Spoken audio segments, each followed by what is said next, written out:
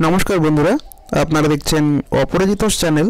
बंधुरा आपनारा सबाई जानें घूर्णिझড় बुलबुल किन्तु प्रबल बेगे छुटे आसছে এবং যে কোনো মুহূর্তে পশ্চিমবঙ্গ এবং বাংলাদেশে আছড়ে পড়বে।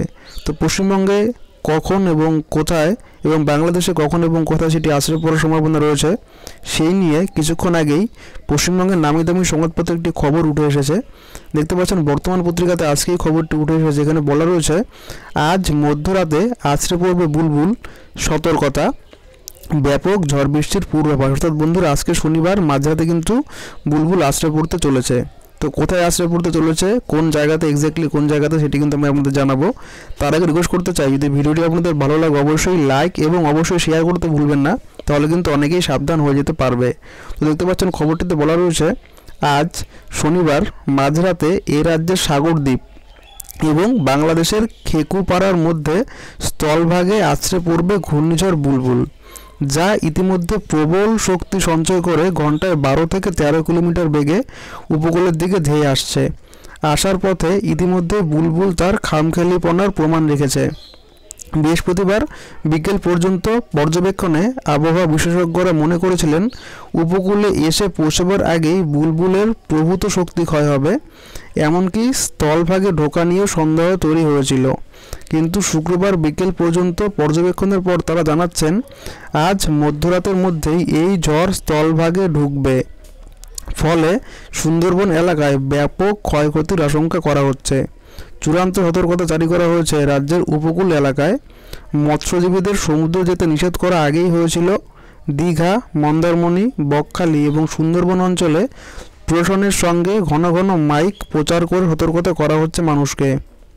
শুক্রবার সন্ধ্যা পর্যন্ত রাজ্য প্রশাসন উপকূলবর্তী এলাকায় প্রায় 70,000 বাসিন্দাকে নিরাপদ স্থানে সরিয়েছে। উত্তর ও দক্ষিণ 24 পরগনা, পূর্ব ও পশ্চিম মেদিনীপুর, হাওড়া, কলকাতা এবং ঝাড়গ্রাম জেলায় প্রাথমিক, মাধ্যমিক, উচ্চ মাধ্যমিক স্তরের সব স্কুল আজ ছুটি ঘোষণা করা হয়েছে শিক্ষা দপ্তরের তরফ থেকে। তৈরি রাখা হয়েছে বিপর্যয় মোকাবিলা বাহিনীকে। উদ্ভূত পরিস্থিতিতে রাজ্য সরকার চালু করেছে দুটি হেল্পলাইন ফোন নম্বর। সে দুটি হলো 1070 এবং 03322143526।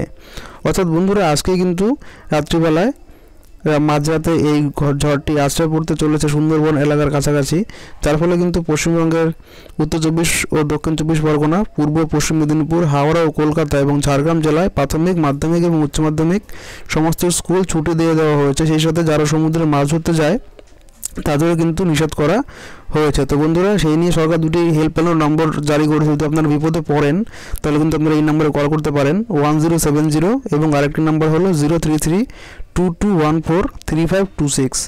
তো এখানে আরও বলা রয়েছে শনিবার আলিপুর আবহাওয়া দপ্তরের অধিকর্তা গণেশ কুমার দাস সেদিন বলেন বুলবুল এখন উত্তর অভিমুখে এগোচ্ছে। শনিবার সকালে সেটি উত্তর পূর্বে কিছুটা বাঁক নেবে। পূর্বাভাস অনুযায়ী এই ঘূর্ণিঝড় স্থলভাগে প্রবেশ করলে দক্ষিণ 24 পরগনার উপকূল অঞ্চলে তথা সুন্দরবনে বিস্তীর্ণ এলাকায় 1 থেকে 2 মিটার জলোচ্ছ্বাসের আশঙ্কা করা হচ্ছে।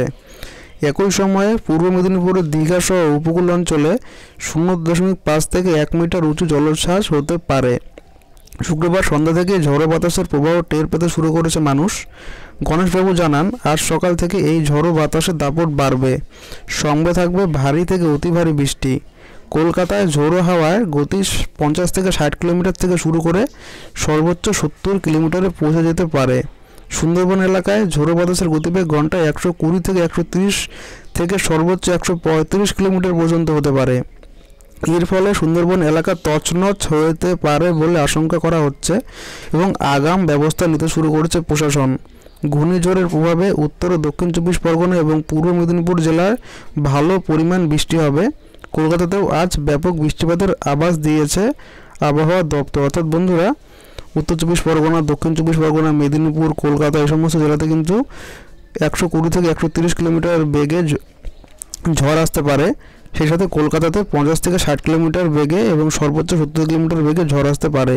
তো বন্ধুরা আপনারা যে এরিয়ায় রয়েছেন সেখানে কি ঝড় বৃষ্টি হচ্ছে কিনা অবশ্যই আমাদের ভিডিওটির নিচে কমেন্ট করে জানাতে ভুলবেন না এবং আপনাদের এরিয়ার নামও লিখতে ভুলবেন না। ধন্যবাদ বন্ধুরা ভিডিওটি দেখার জন্য।